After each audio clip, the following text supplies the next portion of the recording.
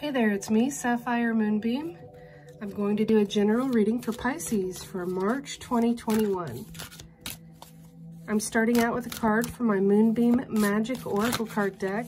If you'd like to find out more, please check the links in the description of the video. And this is just a general read. If you'd like to ever get a private reading, please send me a message at sapphiremoonbeam.com. This is the Magic Within card from my deck. I wrote a guidebook that has card descriptions and affirmations, and I also did these 46 paintings for the cards. There is untapped magic that lies deep within you. This card encourages you to realize your full potential and see how special you really are. Inside of you, you have the power to do anything you set your mind to. You can make things happen, but you have to believe in your personal power. Believing is the most powerful magic. Start by believing in yourself. That is a lovely card to begin with. Now I'm going to pick some Lenormand cards for you, Pisces. Let's see what's going on for March. I'm actually going to put it this way. Okay. So we have the Bear card here, we have the Rider, and we have the Coffin. This Bear card is interesting because this is like you trying to put on a strong face and trying to make others feel at ease, even though you can tell that this is clearly a person instead of a bear. They're putting on a show of strength. And sometimes that's needed. I understand that.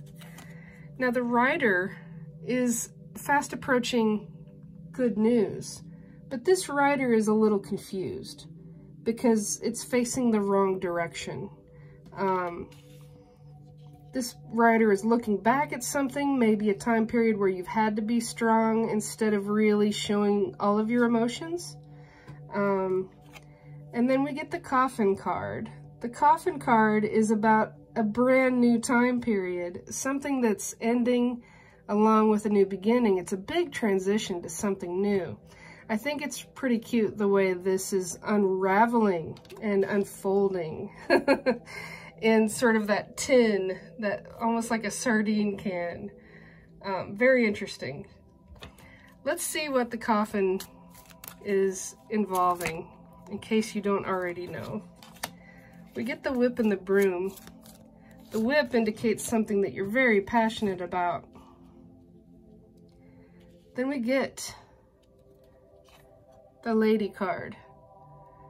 The Lady looks like she's ready to dance. There's a big doorway there as well. I think that has to do with the Coffin and the transition to that newer beginning. Let's pick a card. All right. Then we get the Scythe. The Scythe is about a time period when something is ready to harvest. And this is something that's going to be electrifying and exciting. Let me pick a card for underneath the Bear.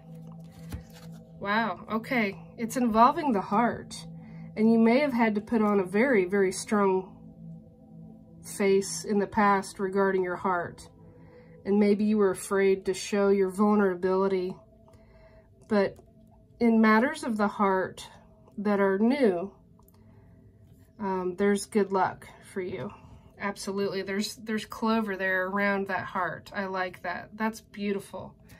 I'm going to pick a card for love.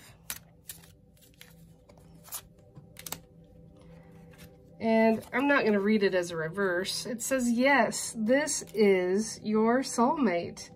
Maybe the reason that the Rider has got the wrong direction is this electrifying new romantic connection is going to have you not being sure which way to go. Your head's going to be spinning, but I think it's going to be in a good way. But just remember that you have the magic within you. You have the power to do anything you really put your mind to. Thank you for watching. Please subscribe to my channel. I wish you peace. I wish you love. I wish you blessings. Be well.